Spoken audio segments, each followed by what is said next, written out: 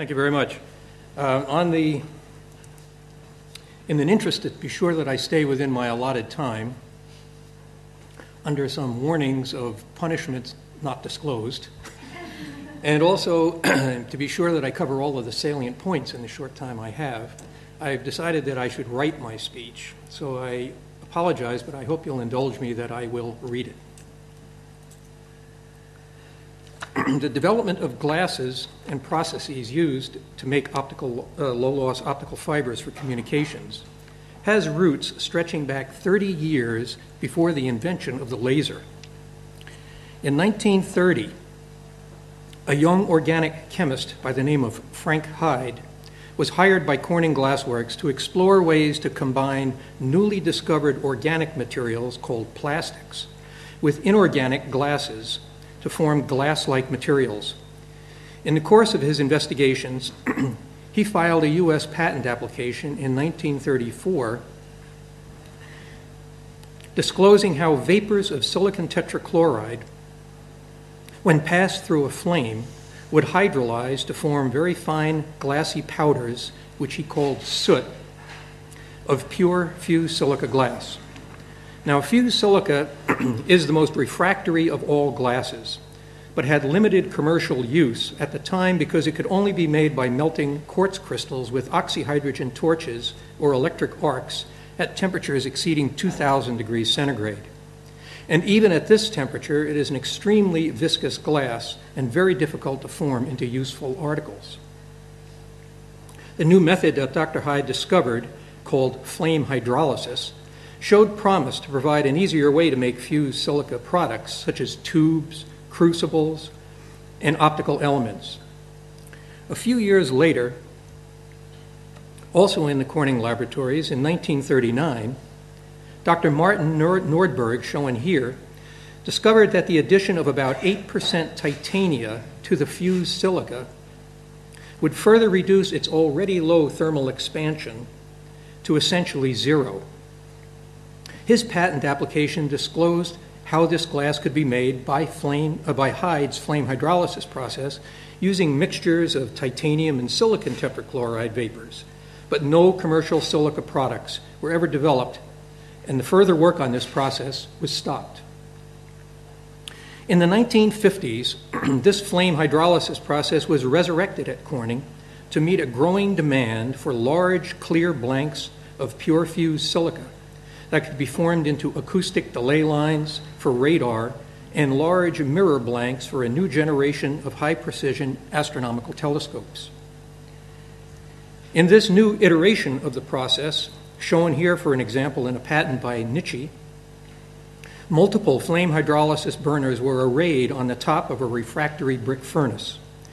The burners created the silica soot streams and heated the furnace to greater than 1,700 degrees centigrade to simultaneously deposit and fuse the soot into a clear glass blank called a boule, layer by layer in a rotating refractory cup. Now, the resultant pure fused silica boule was then shaped by grinding and polishing into delay lines, mirrors, and even windows for spacecraft. This method was also employed later to make Nordberg's ultra-low expansion titania-doped silica glass, renamed ULE, that was also used for mirrors, including lightweight optics for spy satellites and even the Hubble spacecraft telescope, one segment of which is shown here. During the 1950s, Dr. Robert Maurer, a physicist at Corning, carefully studied the relative light scattering in glass. His results, which he published in 1956 and 1960, indicated that these boules of fused silica had the lowest Rayleigh scattering relative to all of the different glasses that he measured, about 10 times lower than the best optical glasses. Corning scientists first became aware of the need for low-loss optical fibers on June 17, 1966, when this gentleman, Dr. William Shaver, met at Electrosil, a subsidiary of Corning in Sunderland, with several representatives of the British government, including members of the Ministries of Aviation, radar, and signal research and development, who were looking for help to make fiber. Dr. Shaver was a sort of roving scientist for Corning, who visited laboratories and companies around the world in search of new opportunities for its materials and products. When Dr. Shaver returned to Corning, he told Dr. William Armistead, head of the Corning R&D facilities, about this developing need for pure glass fiber optics. Dr. Armistead was interested and decided to pursue the idea further, assigning the task to Bob Maurer, in part due to Bob's earlier work on light scattering in glass. Now, the initial design requirements given to Dr. Shaver in that meeting were for a single-mode fiber, 100-micron diameter, 1-micron core, having a total attenuation of 20 decibels per kilometer, similar, by the way, to the attenuation of copper wire. To put this attenuation goal in perspective, keep in mind that the very best optical glasses of the day had attenuations of about 1,000 decibels per kilometer, and these were not in this special fiber form. This meant that an improvement in transparency of 10 to the 98th was needed to reach that 20 dB per kilometer goal. It is hardly obvious at that time that this goal could ever really be reached. Bob Maurer was familiar also with the work of Eli Snitzer, who we've heard about this morning on the laser, glass laser, and fiber laser. Eli Snitzer at American Optical published in 1961 a paper in which short single-mode glass fibers were first demonstrated. Bob began his work with a summer intern in 1967, drawing short lengths of single-mode fibers from conventional glass fiber cores placed in capillary tubes, a sort of rod-and-tube approach.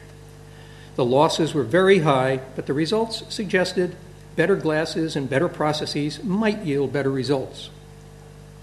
Influenced by his earlier work on light scattering, he decided to look at fused silica. A furnace capable of drawing this high-temperature glass was available in the Corning lab, and so again, using this rod-and-tube approach, he made fibers using Corning's commercial fused silica as the cladding and that ULE glass as the core, since its refractive index was higher than that of the pure fused silica.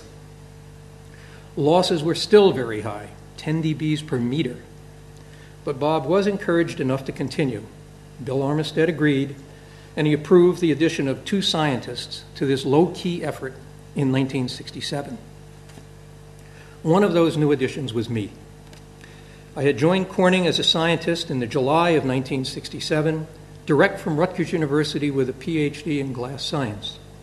My first assignment was to take a fresh look at Hyde's flame hydrolysis process, see what else could be done with this technology. I built a small Boule furnace in my laboratory, and I began making various dope-fused silicas and measuring their properties. In January of 1968, Don Keck, a PhD physicist, joined Corning and began working full-time on the fiber project, having been recruited from Michigan State by Bob.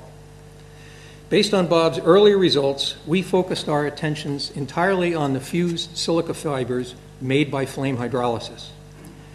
However, I must remind you, our approach was a bit counterintuitive in that we were essentially adding an impurity to the pure fused silica in order to raise its refractive index in the core. Again, it was not at all clear at that time that this so-called doping technique would work. Much later, we learned that we were, in fact, the only group pursuing this high silica approach at that time.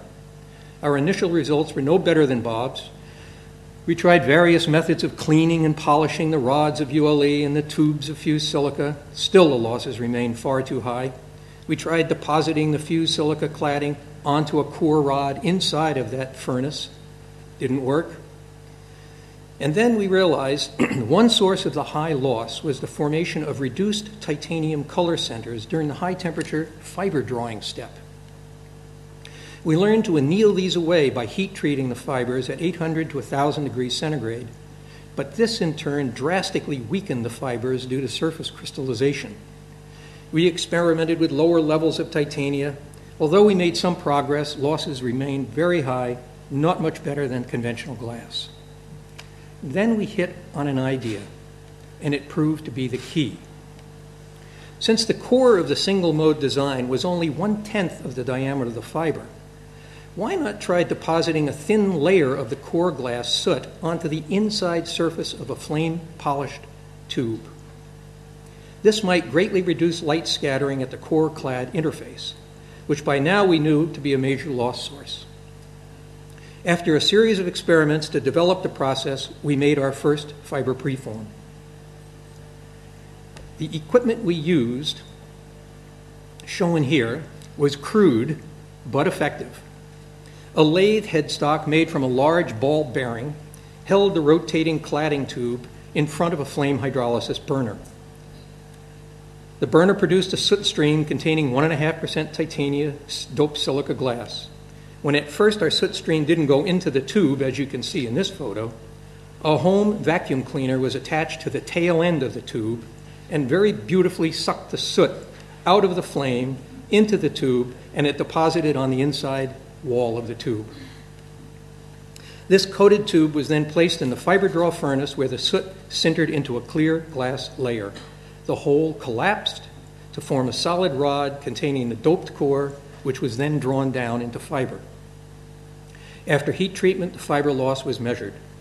To our great surprise and delight, after several attempts, the attenuation was reduced to 17 decibels per kilometer. We had done it. Don Keck wrote in his lab notebook after making this now famous measurement, "Whoopee!" That first fiber was very short. It was very difficult to measure such low losses, so we went on to work making more fibers by this approach, destroying several vacuum cleaners in the process.